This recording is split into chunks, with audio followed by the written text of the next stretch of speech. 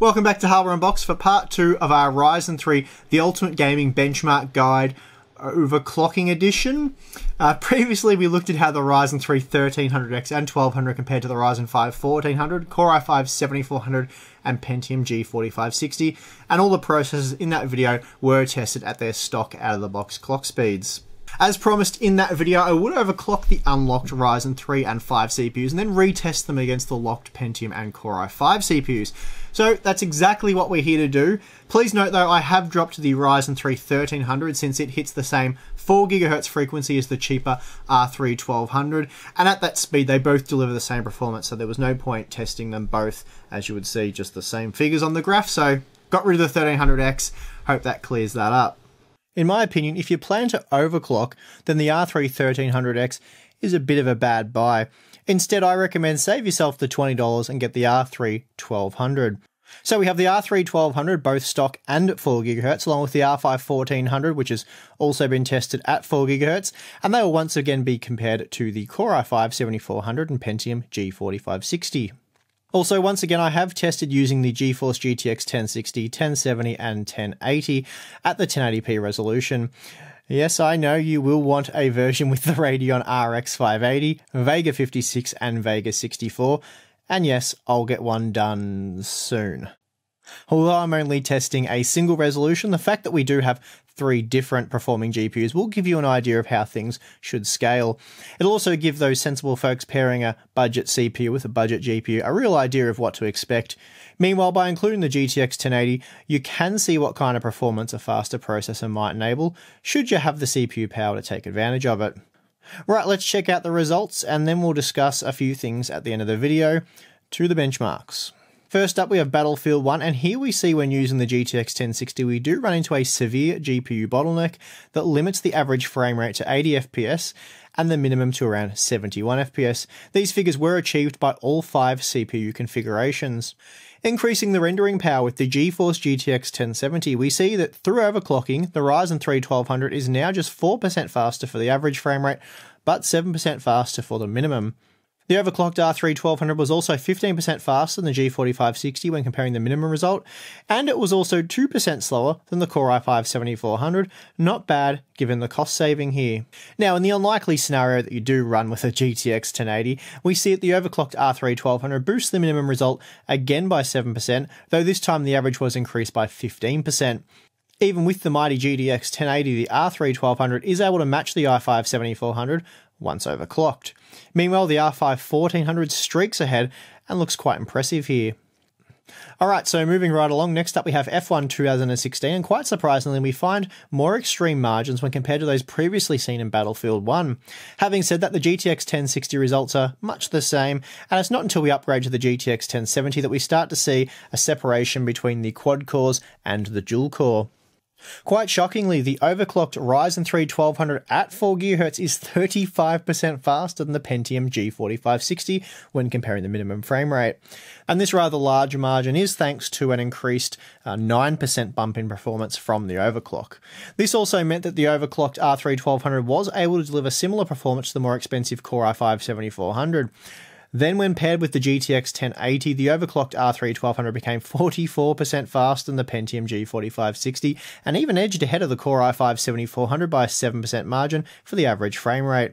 Perhaps even more impressive is the fact that the R3 1200 matched the R5 1400, so a very solid result for AMD's new budget champ.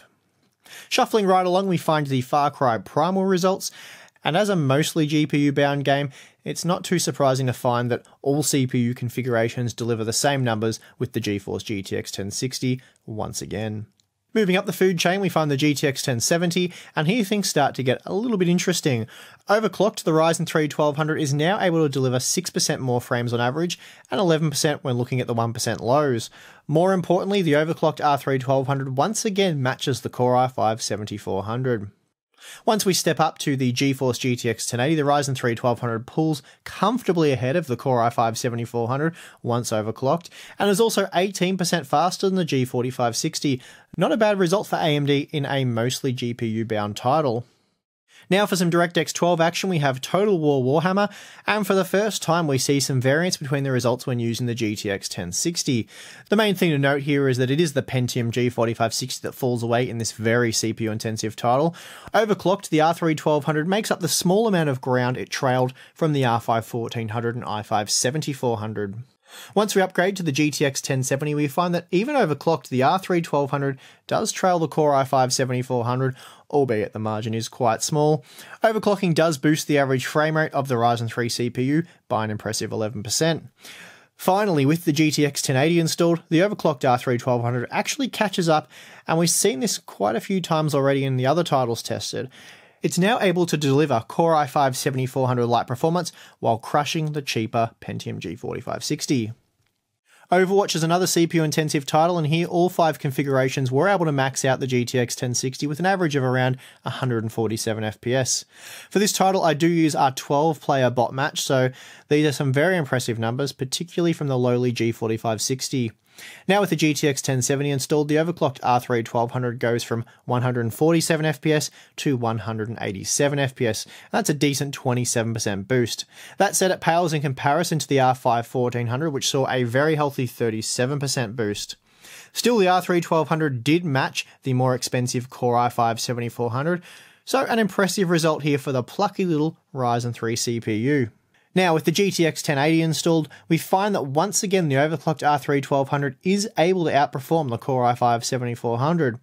It's well worth noting that the Ryzen 3 CPU was able to maintain over 180 FPS at all times in this very CPU-intensive game. The Witcher 3 Wild Hunt leans heavily on both the CPU and GPU, though using the ultra quality settings like I have, it's generally more GPU dependent even at 1080p. As you can see with the GTX 1060 installed, there isn't really much to talk about, all 5 configurations maxed out this mid-range GPU. The same is also true for the GTX 1070 though. Here we do see the Pentium G4560 falling behind a bit for the 1% low results. Even with the GTX 1080 installed, we don't have too much to talk about. That said, here the overclocked R3 1200 is able to hunt down the Core i5 7400 and once again match its performance. Next up we have Rainbow Six Siege, and here the Ryzen 3 CPU did offer slightly better numbers with the GTX 1060 when compared to the Pentium G4560 and even the Core i5 7400. Jumping to the GTX 1070, we see competitive performance across the board, though it has to be said the G4560, it does still hang in there quite well. However, with the GTX 1080 taking care of the rendering work, the overclocked R3 1200 makes up significant ground, as it was 19% faster once overclocked. The minimum frame rate was also 9% greater than that of the Core i5 7400, so a super result here for AMD's budget Ryzen 3 series. Another popular title we're looking at is World of Tanks, and previously the Ryzen 3 1200 did fall quite far behind the Core i5 7400 when testing with this game. Of course, the Ryzen 3 CPU is much cheaper, but still I felt once overclocked, it could probably make up the difference. And while we're certainly seeing that here, even with the GTX 1060, as the R3 1200 has now caught up and matches the other CPUs tested. Increasing the rendering power with the GTX 1070, the R3 1200 gains a massive 24% more performance and is now 7% faster than the Core i5 7400 when comparing the minimum frame rate.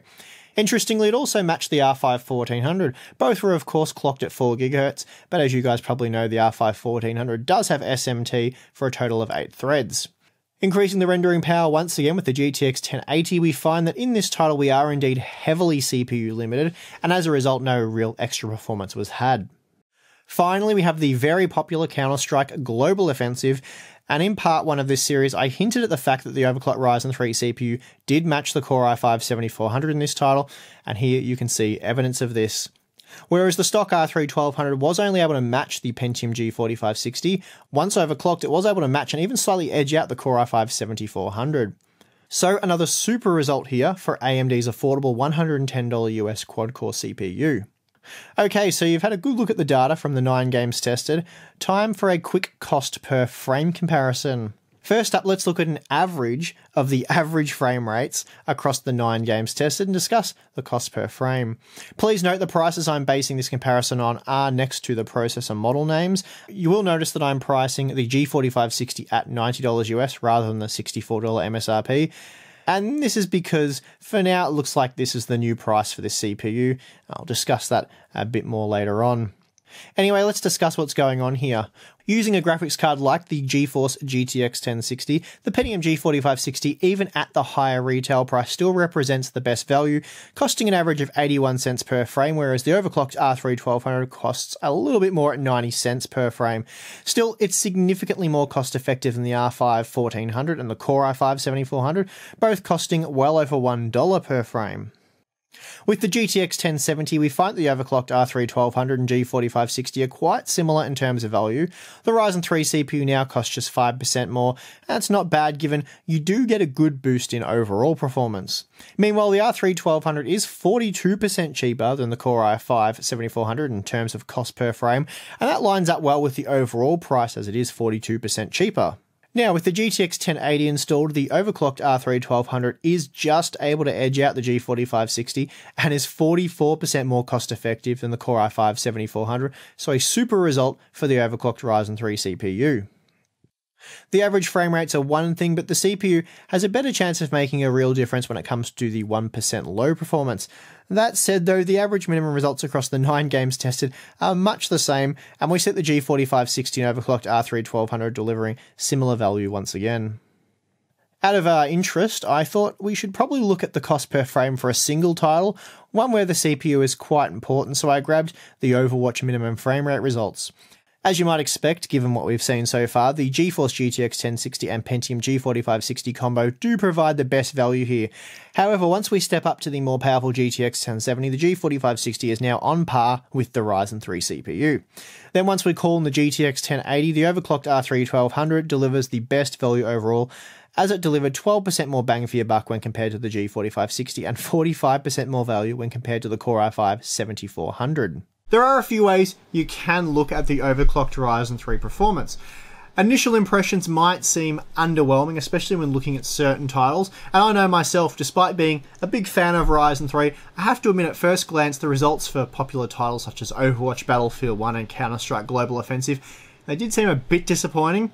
At least, as I said, that was my initial reaction.